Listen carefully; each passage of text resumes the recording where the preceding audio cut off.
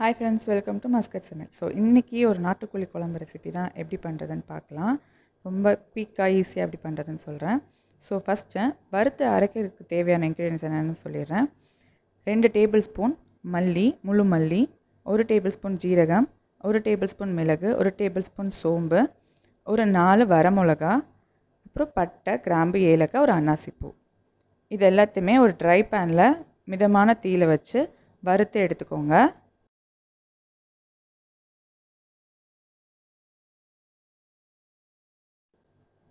இப்போ இது எல்லாமே நம்ம வறுத்து எடுத்துடலாம். வறுத்து எடுத்ததுக்கப்புறம் ஆறுனதுக்கப்புறம் மிக்சியில் போட்டு நல்லா அரைச்சிக்கோங்க. நான் 1 கிலோ நாட்டுக்கோழி எடுத்திருக்கேன். ஸோ இதை மிக்சி பவுலில் ஆற வச்சதுக்கப்புறம் அரைச்சி எடுத்துடலாம். இப்போது 1 கிலோ நாட்டுக்கோழியை நல்லா மஞ்சத்தூள் போட்டு அலசி வச்சுருக்கேன். ஸோ இதில் நம்ம அரைச்சி வச்சுருந்தோம்ல அந்த பொடியை 2 டேபிள் ஸ்பூன் போட்டுக்கோங்க. 1/4 டேபிள் ஸ்பூன் மஞ்சத்தூள், 1 டேபிள் ஸ்பூன் மிளகாய்த்தூள், 2 டேபிள் ஸ்பூன் தயிர் சேர்த்துக்கோங்க.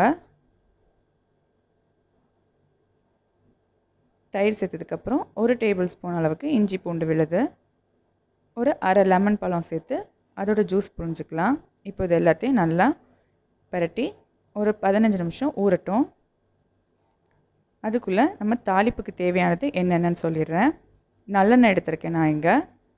ஒரு பெரிய சைஸ் தக்காளி, கருவேப்பிலை, கொத்தமல்லி, புதினா, இது 3 எடுத்துக்கோங்க. சின்ன வெங்காயம் சேர்த்துக்கோங்க. சின்ன வெங்காயம் தான் ரொம்ப டேஸ்ட்டாக இருக்கும். ஸோ இஞ்சி பூண்டு விழுது, தேவையான அளவு உப்பு, அதுக்கப்புறம் மிளகாய்த்தூள், சோம்பு 1 டேபிள் ஸ்பூன், ஜீரகம் அரை டேபிள் ஸ்பூன், பட்டை, கிராம்பு. ஸோ நம்ம மசாலா பரட்டி வச்சுருந்தோம்ல அந்த சிக்கன் எப்படி பண்ணுறதுன்னு பார்க்கலாம். குக்கர்லேயே நம்ம பண்ணிடலாம். குக்கரில் இப்போ 3 டேபிள் ஸ்பூன் நல்லெண்ணெய் சேர்த்துக்கோங்க.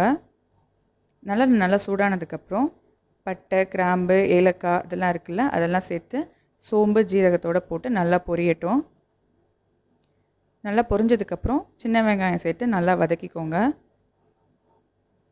அதுக்கப்புறம் 1 டேபிள் ஸ்பூன் இஞ்சி பூண்டு விழுது, அதுவும் சேர்த்து நல்லா வதங்கினதுக்கப்புறம் நறுக்கி வச்சுருந்த தக்காளியையும் இதில் சேர்த்துக்கோங்க. ஸோ நல்லா வதங்கினதுக்கப்புறம் இதுக்கு தேவையான உப்பு, அதுக்கப்புறம் நம்ம மேரினேட் பண்ணி வச்சுருந்தோம்ல சிக்கன், அந்த சிக்கனே இதில் சேர்த்துக்கலாம். இந்த சிக்கன் ரொம்ப நேரம் ஊறணும்னு தேவையில்லை. நீங்கள் தக்காளி வெங்காயம் வதங்குற அளவுக்கு இது ஊறினா கூட போதும். ஸோ இது எல்லாமே சேர்த்து நல்லா வதக்கிக்கோங்க. இது நல்லெண்ணெயில் செய்யுங்க, அப்போ தான் நாட்டுக்கோழி ரொம்ப டேஸ்ட்டாக இருக்கும்.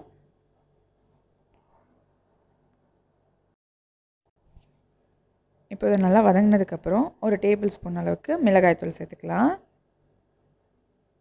அப்புறம் இதுக்கு தேவையான உப்பு, நம்ம முதல்ல உப்பு சேர்த்தது தக்காளி வெங்காயம் வதங்குறதுக்காக. ஸோ இப்போது சிக்கனுக்கு தேவையான அளவு உப்பு சேர்த்துக்கோங்க.